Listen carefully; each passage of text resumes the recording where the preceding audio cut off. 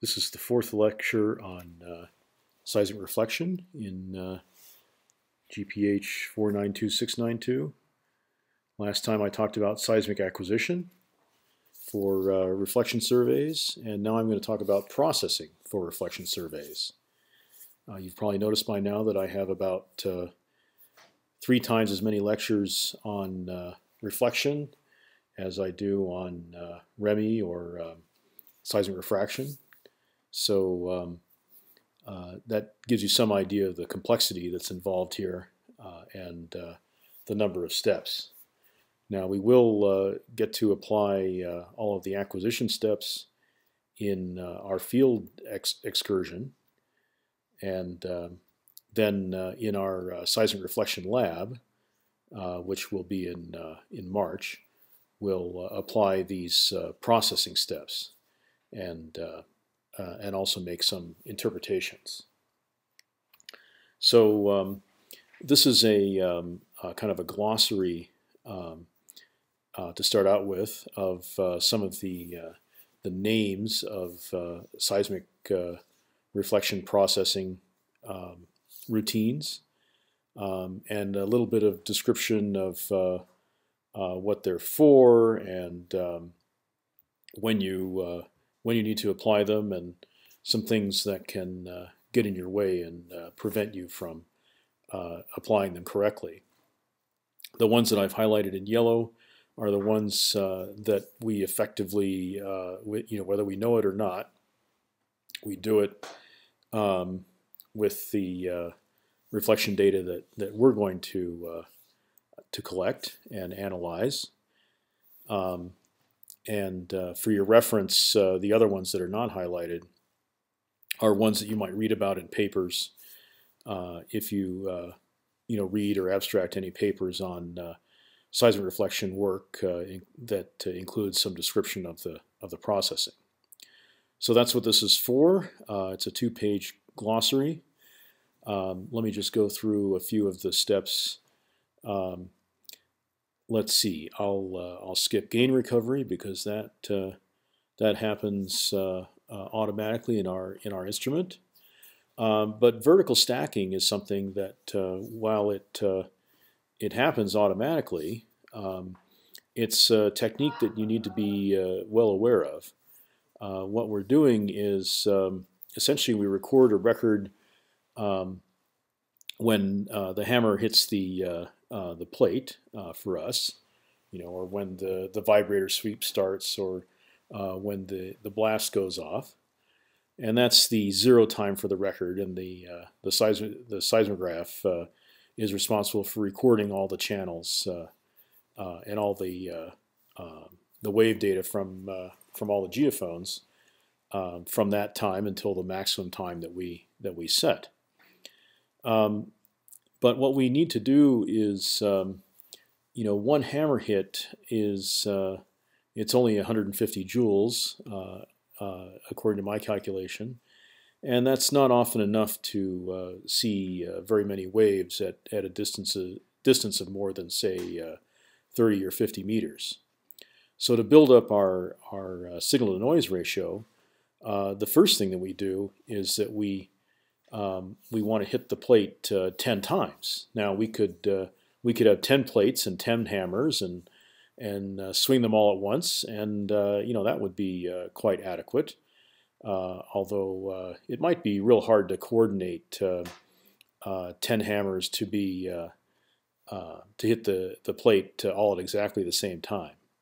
So what it's actually easier to do is to put an accelerometer on the shaft of the hammer, and in the acquisition photos that you saw in the video, you could see the wire coming off the sensor and running down the hammer handle.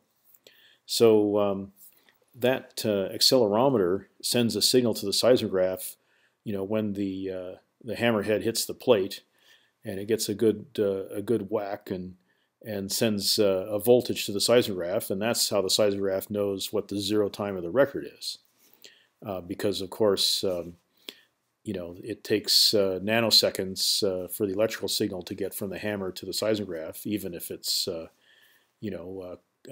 hundreds of meters away, because that travels at the speed of light. So there's effectively no delay in that signal. So the seismograph records, at this time, which is good to probably a fraction of a microsecond, and then we hit the after that recording is done, which might only be half a second, we hit the plate again. Okay, and so that's another recording. Now, if we just add those together, we get that nice, square root of n increase in signal-to-noise ratio that we want. So if we add together 4 hammer hits, then we'll have twice the signal-to-noise, everything else being equal, that we would have with 1 hammer hit. And 8 hammer hits is pretty good. 16 would be 4 times the signal-to-noise ratio, but that's a lot of work. So we often stop at 10. I'm not sure. It's not very often that we do real tests of do we record 4 hits or 16 hits or 32 hits. But a good compromise between wearing everybody out, hitting, swinging the hammer, and getting some reasonably good data seems to be that 10 hits. For that we get about a factor of 3 increase in signal-to-noise ratio. So that's vertical stacking. Okay, and the things that can confuse that are, what if all the hammer hits are not exactly the same? What if we have a bounced hammer hit, or what if there's kind of a false, you can just set the hammer down on the ground and suddenly the accelerometer will still, send a signal to the seismograph and it'll fire away and basically record, the record with no source, which is just noise.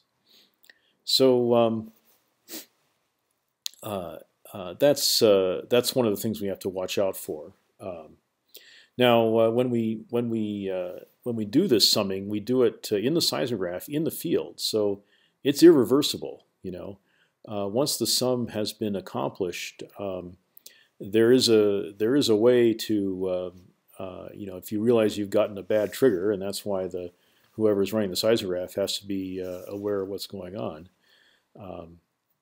Once they can delete the last record if they think it was bad, and tell the guy doing the hammering to go one more time. But if you accumulate, say, 3 bad records, then the only thing you can do is just start that source point all over again. So this summing procedure that we use is really requires a lot of vigilance in the field. And in fact, some of my colleagues who are very, very productive and very, very good at collecting hammer seismic data, they've actually abandoned that. They separately record every single record, and they sum them later. And that's probably a better procedure.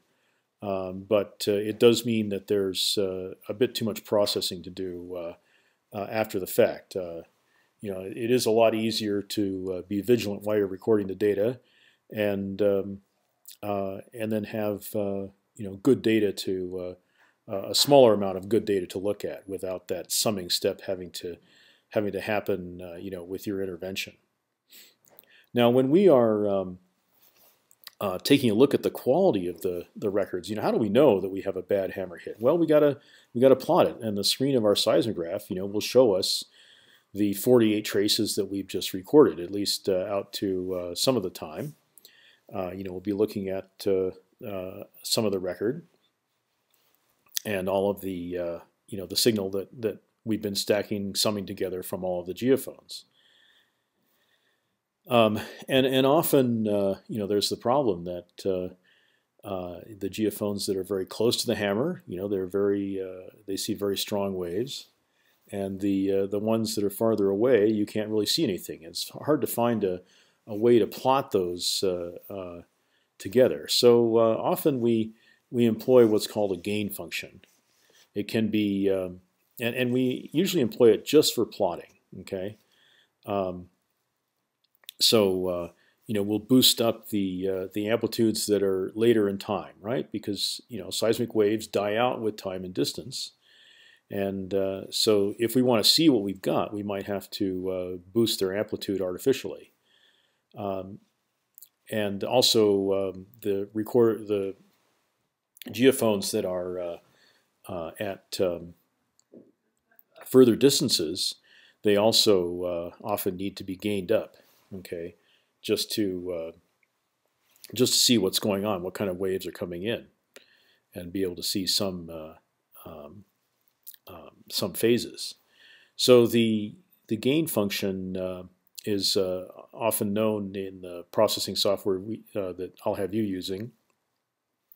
It's known as trace equalization gain, or TE gain, and it's also known as AGC, or that's short for automatic gain control. All right, so we often do that just for visualizing the data, or if we're going to apply it to the data permanently, we'll make a function that's reversible. Then there's a whole slew, those are just basic functions that are kind of data reduction functions. Okay, data recording functions. These geometric corrections are really getting at the meat of the problem, and that's we've been looking at the equations for, say, NMO, and I've mentioned the stacking chart, and I'll talk more about the stacking chart. All right. So this process of reordering the data so that instead of looking at shot gathers, one source recorded by many geophones, we're looking at a record that has the range of distances recorded, but all centered on the same midpoint and the same, as they would say classically, the CDP, the common depth point. Okay, so here CMP is short for common midpoint, which is maybe a little bit more geometrically correct and simple term, and that's something that will be handled for us. But sometimes we need to do a CMP sort just to figure out what's going on with the data, where we have certain kinds of effects like dip and maybe truncated reflections. We need to get the CMP sort, and that helps us figure things out. There's also a time correction for elevation differences. You don't always have your geophones all at the same elevation with every shot, so or every hammer hit. So you need to make up those time differences, and I showed you some equations for what those time corrections would be in the context of seismic refraction. Exactly the same equations you can apply here for seismic reflection. Okay, and there's some pitfalls because you have to assume a velocity, and also if you have very long offsets, very wide angles of incidence and reflection, the equations that are often used may not be right.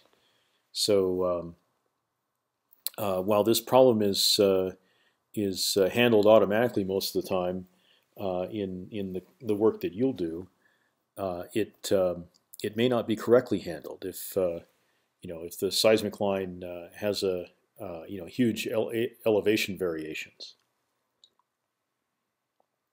Okay. Then there's the process of velocity analysis, which is definitely going to be, I think, the hardest part of the seismic reflection lab exercise, and that's where we estimate the NMO velocity of the reflectors, the velocity that the reflection hyperbolas are asymptotic to, And we can also use the Dix equation after that to estimate interval velocities. Okay, so that's a very time-consuming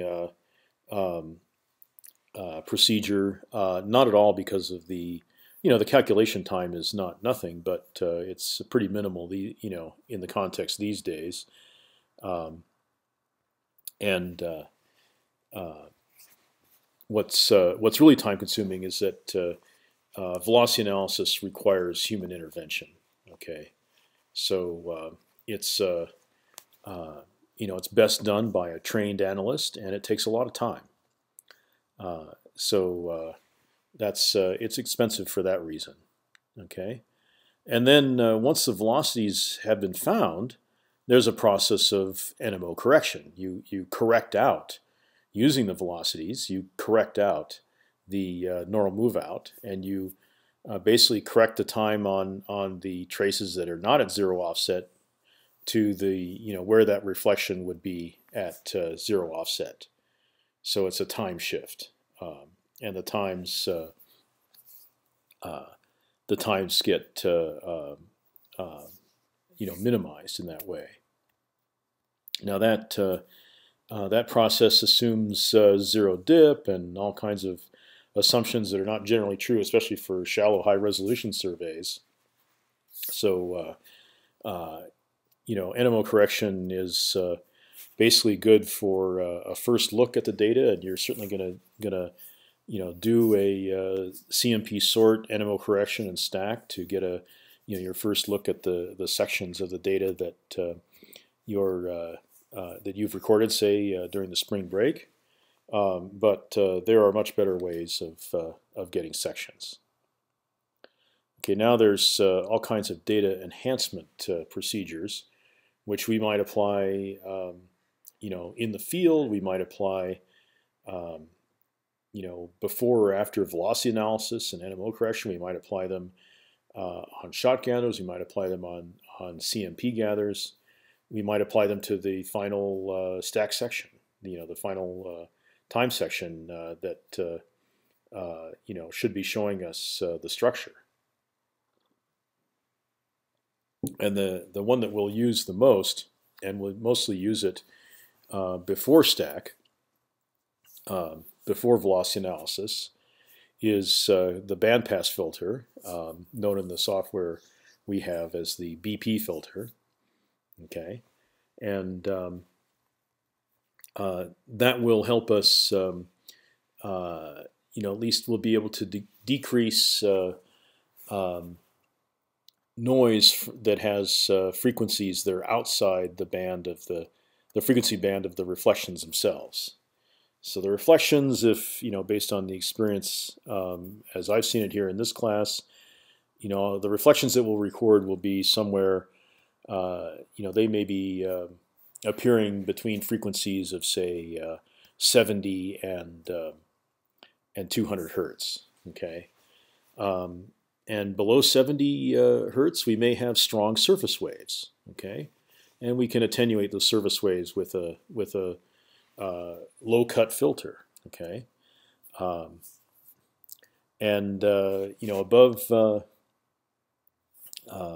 above 200 hertz, we may have air waves and other kinds of noise such as wind noise.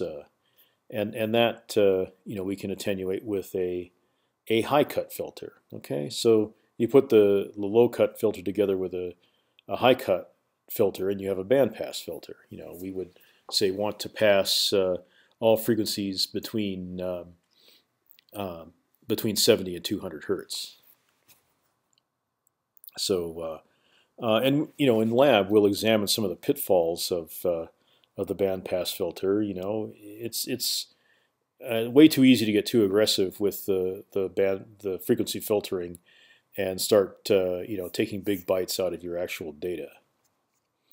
There are 2D filters that we might use. I haven't highlighted it because we haven't typically used it, but we might need to do that occasionally. these are essentially velocity filters, or as looking at a time section, they're called dip filters. All right.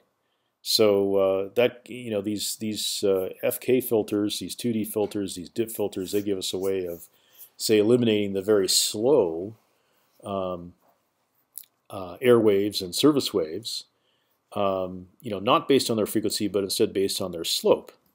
And then we can hopefully leave the much faster apparent velocity arrivals, which should be the reflections, right?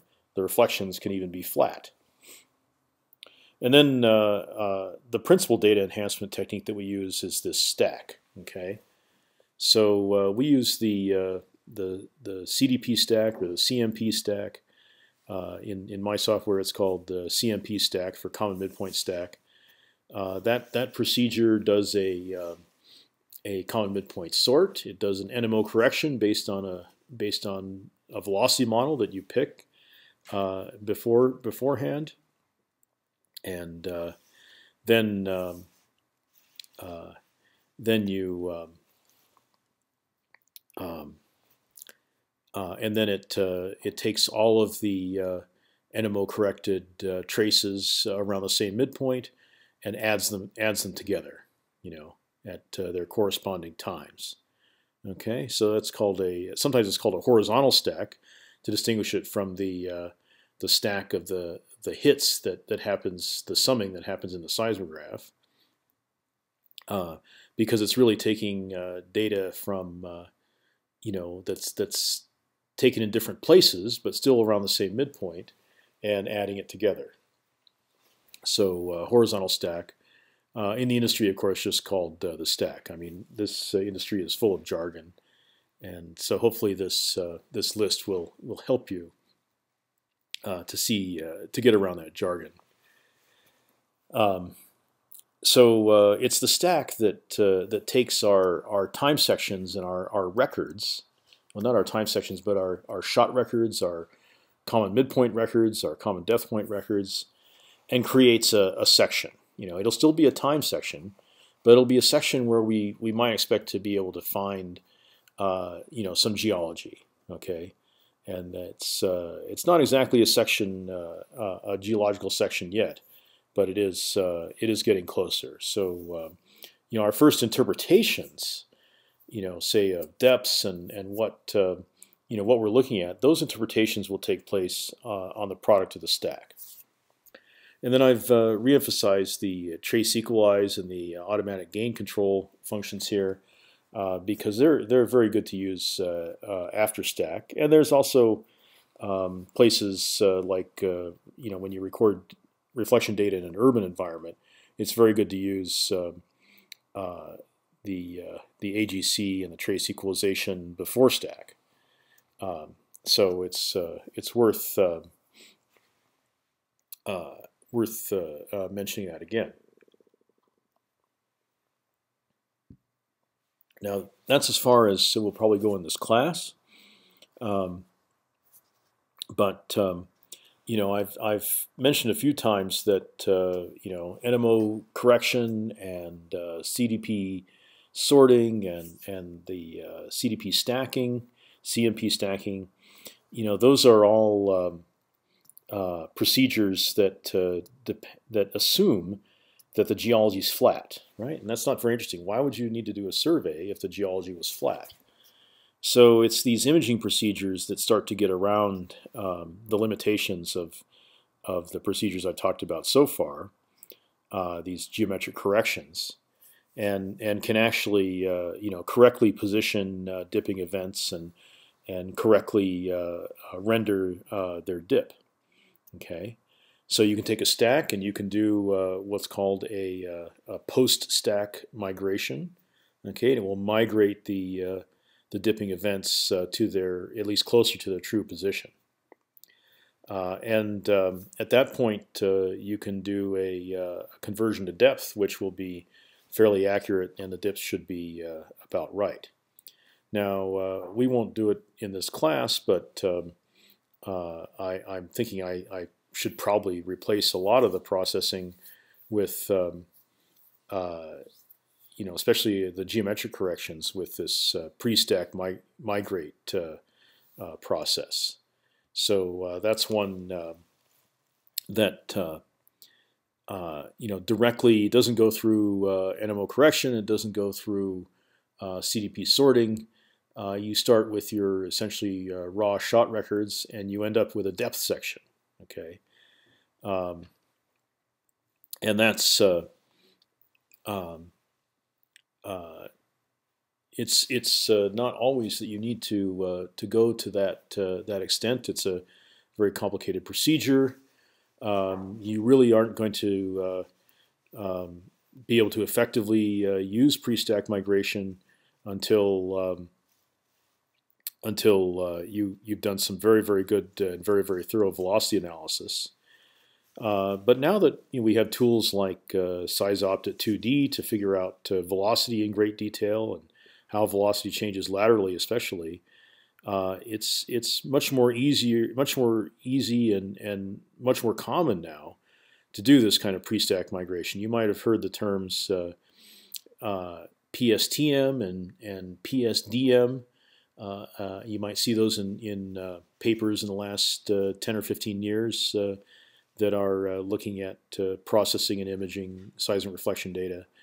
PSTM is pre-stack time migration, which is it's a better way of getting closer to true dip, and especially in 3 dimensions and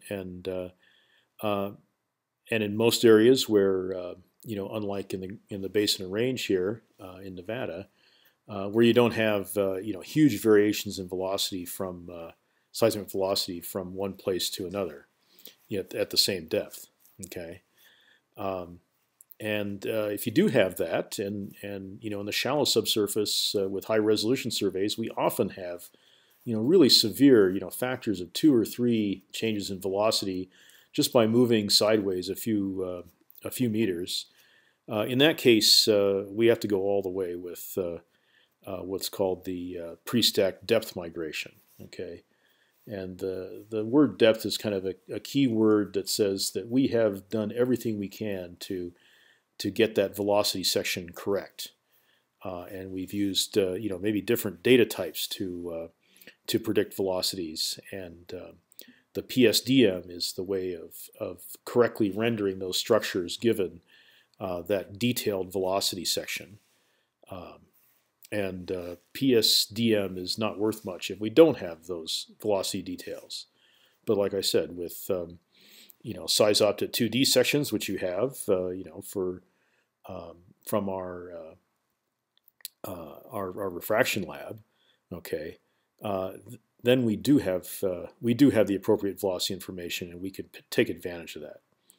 So I don't think I'll be able to do it for this class, but I'm eventually going to get to the point where I will give you guys pre-stack depth migration tools, and so if you're interested in that, check back in a couple of years, and I can probably give you free software that will do the full PSDM pre-stack depth migration from whatever data you have.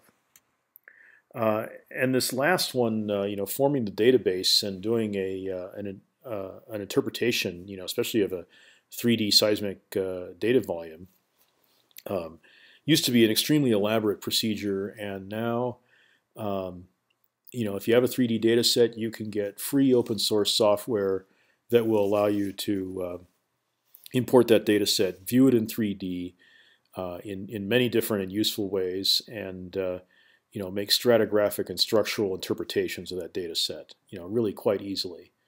So this is one place where advances in graphics cards and gaming technology, basically the fun part of computers has benefited the work that we want to do too. And if that interests you, I can direct you where to download the free software, and we have lots of data sets that students have worked on here that you could take a look at too. So that's a summary of seismic processing kind of a glossary of terms. And what I'd like to do now is just show you some examples of a couple of different data sets, very simple data sets, very small data sets that with various kinds of processing applied. So this display here is a set of 6 shot records, which are just laid out side by side. The vertical axis is time, and let's see, it's going down to half a second, 500 milliseconds. Okay, and on the left-hand side, we have a source at the south end of 12 channels which extend to the north, and you can see this this kind of zipper effect. Okay, there's this set of tilted lines that are down to the left. Okay, and you can see that there's 2 slopes of tilted lines. I don't know if you'll be able to see it in the video, but there's these high frequency waves here. Maybe you can see it better over here. And those are so in these 6, they're present in all these 6 records. And what is that? Well, if you look at the distance to each geophone and the time that it takes to get from the source end to the other end of the array, you can figure out pretty quickly that this wave here is traveling at I think it was 334 meters per second. And so that's the air wave. Being high frequency, with these very narrow peaks like this, is another good sign that it's an air wave. Even here, it's appearing low frequency for some reason, but still not as low as the other waves. Still high frequency and sharper. And there's actually a wave that's slower than that. Okay, and this is a survey recorded on the bed of Washoe Lake. So those waves are Rayleigh waves. They're recorded with vertical component geophones. So they've got to be Rayleigh waves, and they've got to be some kind of S wave because they're slower than the air wave. Okay, and this was done at a time when Washoe Lake had some water in it and was quite muddy. So you'd expect the mud to be quite slow to S waves.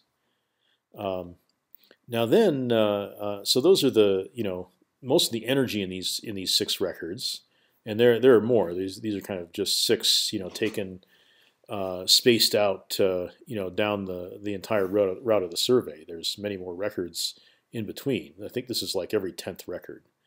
Okay. When we get up to the northern edge, we start to see some of these waves coming in that are more horizontal. They're not dipping as steeply, tilted as steeply as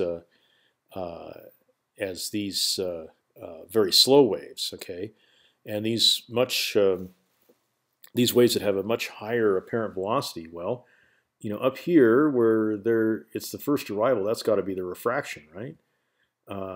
And then this wave that's behind it, at least that we can see right here, that's a reflection, and maybe you can see hints of its hyperbolic, its hyperbolic move out, normal move out et of O. Okay, so this is pretty much how the data looks. Right in the seismograph, right out of the field. It's dominated totally by the air waves and surface waves, but at least we can see some hints of reflections, and at least there's not too much noise that in some places we can see the first arrivals. That's important too. Okay, now to see what else might be in this data set, we can apply automatic gain control. Okay. So what that is going to do is it sweeps through each trace and it says, all right, here the average, the RMS power is low, and so every place that it sweeps, it makes the RMS power the same. right? And you can see how that works. Instead of being able to identify the surface waves as the strongest, highest amplitude waves, now we have to identify them by their phase. Their low frequency, we can still see that, and also their velocity. We can see hints of their velocity, but it's definitely helped us notice that also the very low amplitude noise is brought right out. Okay, we can see the noise.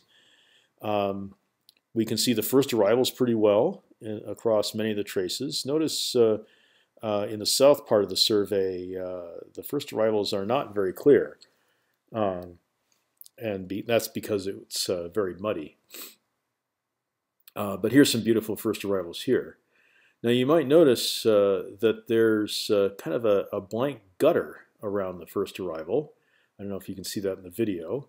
And you can play with the software that we use, the ViewMat or GRG 500 software. You can play with that and see what you can apply. Take a data set and apply automatic gain control and see what happens. What's happening here is that the automatic gain control has some length of the trace that it looks for. Some number of time points. Maybe 100 or 50 in this case, and that's what it's. That's how it's getting the RMS power. Right? It can't do that on every single time point. It's got to have some range of time points to RMS together. So what's happening here is that there's a very strong, the noise is an extremely low amplitude, and the first arrival, although it's not terribly strong, is strong enough that it's much stronger than the noise that was there prior. And so as soon as that window of RMS analysis, hits that first arrival, then it says, oh, okay, we don't have to boost this up as much, and that accounts for the gutter here. All right, but you can see even where there isn't a gutter, it's still possible, based on the just how the black positives swings of the seismograms line up with the from trace to trace, and the white negative swings of the seismograms line up. It's possible to trace different phases and think about their velocity. And here's a possible reflection that came out, down below. Okay, we couldn't see that in the couldn't see much of it in the original gain controlled data. So that's an AGC. Here's a filter test. Now I've taken away the gain control. Went back to the raw data, and I applied a bandpass filter that selected very strongly for 0 to 25 hertz. Okay, and what do we see here? Well, all we see are the slow surface waves, right? The slow Rayleigh waves. There's another effect illustrated here, and those waves are so slow that they cause spatial aliasing. Remember, the lower the apparent velocity, the higher the potential for spatial aliasing. So it's not just high frequency that causes spatial aliasing. It's also low apparent velocity, and so even these low frequency waves, Rayleigh waves, are spatially aliased. And you can see that the blacks are lining up down to the right, but we know that the waves are propagating from the sources on the left-hand side of each array in the roll-along spread. So it's a false. That's actually spatial aliasing wraparound. It's a false direction that's created by the spatial aliasing. Now, when you have, if you had just had 2 of these traces, you would have no clue about which way the wave was actually going. But because we have 12 traces here, more than just 2, we can see how the package of energy really is propagating. But there's a great this the 0 to 25 hertz bandpass is showing us really nothing but the Rayleigh waves, and the Rayleigh waves are so slow that they're showing us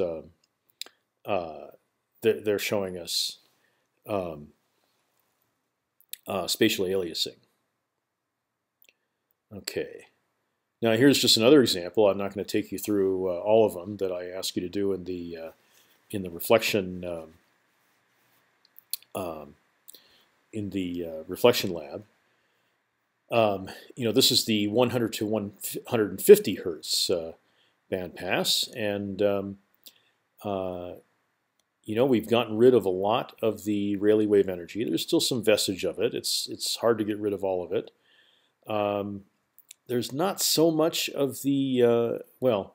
You can see the air wave is enhanced here, and so we're looking at the low frequency part of the air wave, and it's quite strong. It's interfering. Okay. The other thing that we're seeing very strongly, and this is what we want now, it's the first arrivals are quite strong, and also the reflections are nicely strong at this 100 to 150 hertz band pass. And then here's some higher frequency data, and the data that we'll get is going to have a similar frequency profile. And in the video, you probably can't see any of this. So this is from 300 to 500 hertz, and you can see the air wave. Okay, so there's the air wave. Okay, from there to there, air wave from there to there. Some hints, maybe a little bit of actually aliased, spatially aliased reflections and first arrivals, but mostly air wave. Okay, so the bandpass has helped us to identify different waves, and now we can look at the spectrum. So this is the log of the spectral power versus frequency in hertz. So we got 1,000 hertz on the right and 0 hertz on the left, 100 hertz, 200 hertz, 300 hertz, and so forth. You can see that beyond 600 hertz, the spectrum is falling way off. There's really nothing there, and we can see the geophone sensitivity rolling off very strongly below 100 hertz. Right, it's going down to 0 very quickly on the low end, and that's not in the least unusual. So the surface waves, remember that below 25 hertz, so just on the very left-hand side, there was really nothing but surface waves, and the surface waves are most energetic at the peak here of the whole data set, which is about 75, 80 hertz. But at this notch here, that's the peak of the reflections and the refractions. They're living up at about 140 hertz on average. But I drew this dashed line in here to indicate that there's plenty of reflection refraction energy that's still down at 80 hertz. So I might think, all right, I can do better. I can get rid of almost all the surface wave, right? Like 90% of the surface wave energy I can get rid of by taking a low cut filter, or a bandpass filter that starts at a low frequency of 140 hertz. But what that's also going to do? It's going to get rid of half of my reflection and refraction energy, and that's not going to help at all. So we got to come up with a strategy here that's a little more finesse than that. The air wave is responsible for this next notch. The air wave is over here at above 200 hertz. So by the time we get down to here, at what is that, 220 hertz. There's not a lot of reflection energy left, so it might be safe to do a high cut filter above, say, 225 hertz. So here's the filter that I decided to use at the time. I kept everything between 80 and 300 hertz, so it was a 80 to 300 hertz bandpass BP filter. And we still have some Rayleigh wave in there, very slow. You can see it by its velocity, as well as its now everything's about the same frequency, right? So we can't really tell the waves apart on the basis of frequency, not so much. The Rayleigh waves are still on the lower end, the air waves are still at the upper end, and we've brought out the reflections a little bit. Okay, this is let's compare this with the original data. Okay, up here somewhere. All right, there's the original data. You know, the Rayleigh waves are really the strongest thing, and that's not going to give us much of a reflection image.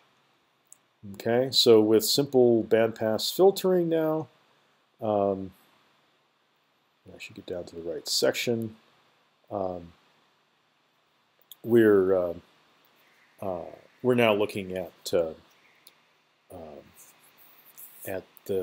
some of the stronger energy anyway in the upper part. I mean, still, yeah, there's some reflection here, but the air waves are strong, the surface waves are strong, so you know, below maybe 0.15 seconds, 150 milliseconds two-way travel time, you know, we're seeing a lot of noise. But above that, closer to the surface, you know, most of the energy is reflections. So that's better.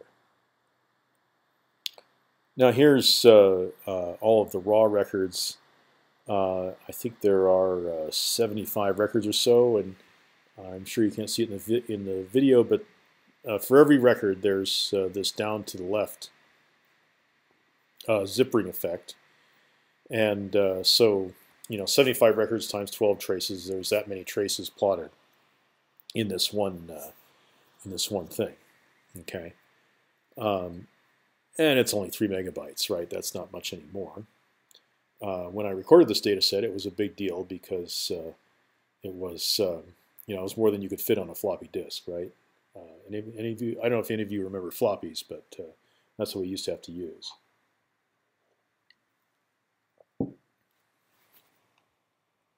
Okay, so you know, here's all the traces from all the records, right? And they're all shot gathers, all shot records. So now the challenge is, you know, how do we organize those data? Okay, and so I want to give you a little bit of guidance on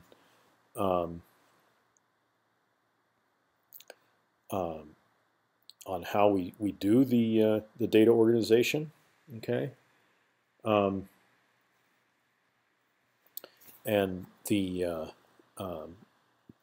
I'm going to use a synthetic data set to illustrate that. So here is here's a cross section, and there's distance x and depth z, and these symbols that you can't really see here are a whole bunch of geophones and inverted triangles and a whole bunch of asterisks, which are sources. Okay, and we have a flat reflector at the top, and there's a left dipping reflector down further, and then there's another flat reflector right near the bottom, just right above the bottom. Okay, so we're going to have 50 shot records recorded across this data set. Okay, and another thing that's notable about the synthetic data set, to keep things simple, I have kept velocity constant through this data set, through this model, right? This cross section, and the way that I create reflections is by varying the density. Okay, but you know, we should see some pretty nice, neat hyperbolas here. Okay, so here's how to create a stacking chart for this this data set, and I give you the equations for calculating how far apart the midpoints should be. All right, so you have an interval between sources, delta S, and the interval between receivers is delta G. Take the minimum of those, you divide by 2, and that's going to be your interval between midpoints. At least it's your minimum interval between midpoints. You can have larger intervals if you want. And then for each of those minimum midpoint intervals, okay, the fold you get from this equation. The fold is the number of traces that get summed into each trace of a common midpoint stack. Okay, that'll be the number of geophones that appear in each common midpoint gather or section or time section. So the maximum fold, okay, the real fold depends on where you are, but it's going to max out at the number of geophones per shot times the interval between the geophones divided by the interval between the sources, okay, and then you got to take half of that. And that gives you the maximum fold. So here we have interval between sources of 2 meters, interval between geophones of 2 meters. So delta G cancels out with delta S. It's 2 over 2 is equal to 1. The number of geophones is 50. 50 geophones or 50 receiver groups per shot, and divide by 2, and so the maximum fold is 25. Okay, for each, 25 traces per midpoint. And now let's try to understand how this stacking chart works. Okay, so if I think about the data volume, all right, what I've got is here's the this axis here is the location of the source, and I have 0 at the top and 100 at the bottom. So that's the x coordinate of the source.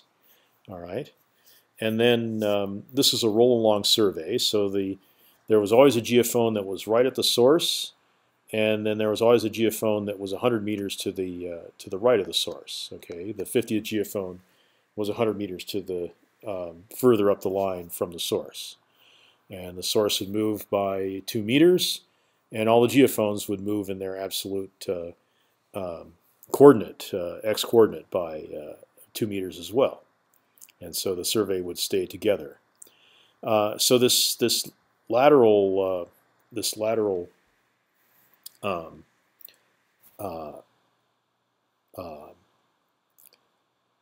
axis here is the offset. Okay, it's the distance between the source and the receiver. So on the left-hand side, you have 0 distance. That means the receiver is at the source location.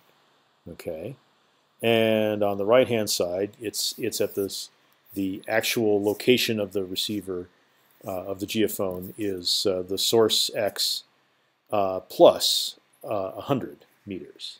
Okay. So now let's find where are the traces that have the same midpoint.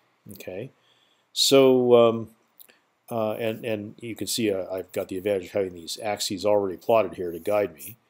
So if I want to look at the midpoint that's at x equals 100, okay, so if I have the source at x equals 100, and I have the receiver at 0 at 100 plus 0 offset. Okay, 0 meters offset, then that midpoint of that trace is x equals 100. So, this lower left-hand corner is one place where we have x equals 100.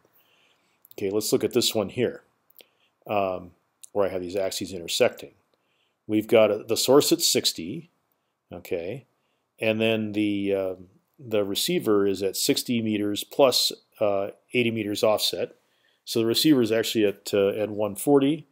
So the source is at 60 and the receiver is at 140. The average of those is 100, and that's so it's at the same midpoint that's at x equals 100.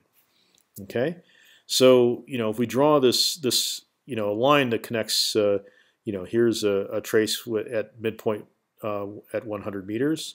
Here's another trace that's at a midpoint of 100 meters. All right, we draw a line connecting those and extend it, through the across the stacking chart. So any trace, any geophone that lands on that line is going to go into that midpoint gather.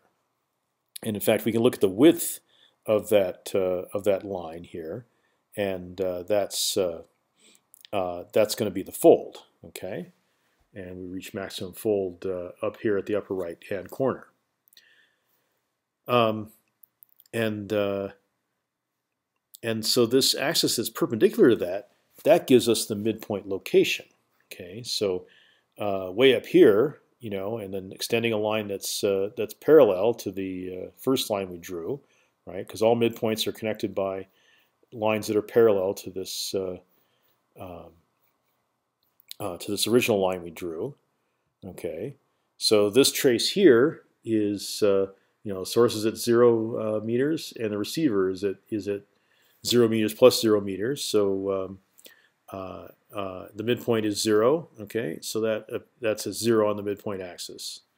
All right, and here's the one trace that's at 150 on the midpoint axis. Okay, so these lines don't tilt; they can just move back and forth. Now, with a synthetic data set, right, I can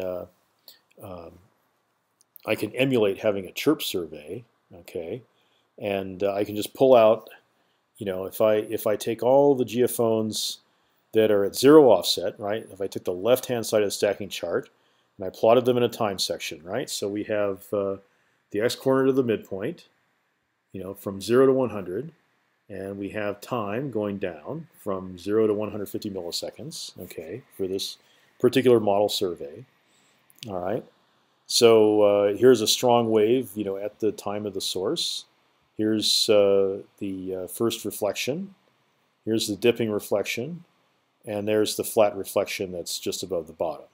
There's also some multiple reflections in here. Like, notice this reflection here is weaker, but it's parallel to the first reflection, and the clue that it's a multiple, it's always at exactly twice the time. Okay, so that's a multiple.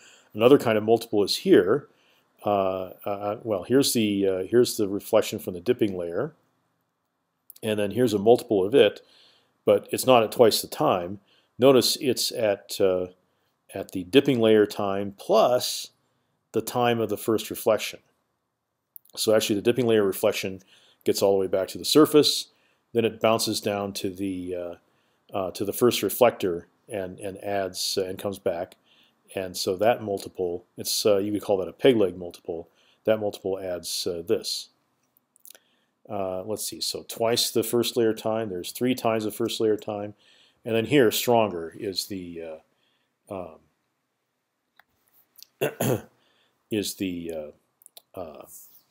the lower reflector. Now, one of the questions I'm sure you have is, all right, how do you tell? Can you really tell the multiples from the primary reflections? I mean, the primary reflections are the ones we want to pay attention to, and how do you decide which ones are the multiples?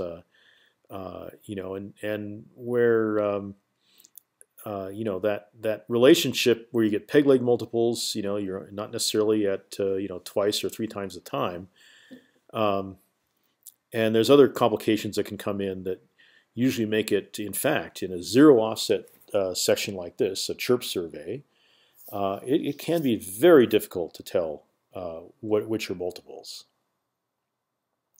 Now, the other problem we have is that this is a synthetic data set and it's complicated enough. Okay. Here's that data set I was showing you, okay, and here are the 75 traces that are the if not 0 offset, the minimum offset traces, right? So, all the reflections should be in here, but they're not, okay? What we're seeing here is just, the noise from the source, okay? And if we look back at the these original records, even after filtering, and I'll try to stop the. Okay, I'll try to stop the the scrolling here. Okay, even after filtering, right? Here, there's one near offset trace. Here's another near offset trace. Another near offset trace. The near offset traces are the ones that are absolutely the noisiest. Okay, they're full of energy that is coming off the ringing of the steel plate that we hit the hammer with. You name it. And whether we use a drilled dynamite source or a vibro-sized machine, those near offset traces are for land work. Okay, for work on land, they're the noisiest, and so we have this 0 offset section, but we can't use it. We can't do anything with it. So this is why we have to have stacking. This is why we have to have the common midpoint technique, and why we have to do NMO correction and stack. Okay, because like you can do so successfully and so easily with a marine chirp survey. Okay, if there's water, seismic reflection costs a small fraction of what it does on land. Okay, so Graham Kent and his students, they have the benefit of beautiful, clean data sets that they can collect quickly and cheaply, and I have wanting to work on land where I can see the geology. I have these horrible, noisy data sets, and okay, so this is where we're going to go. Okay, in the fifth lecture on seismic reflection. Okay. We're going to emulate the zero offset section, emulate the chirp survey with a stack. Okay, and here is the stack that we're going to get from the synthetic data set. All right, and you can see it goes a little bit further because the non-zero offset traces went farther to the right. And there's that first reflector, and there's a dipping reflector, and you can see a lot of the same multiples. Notice that the multiple of the dipping layer is not nearly as strong in the stack, so that's one actual advantage to the stack. There's the flat layer near the bottom.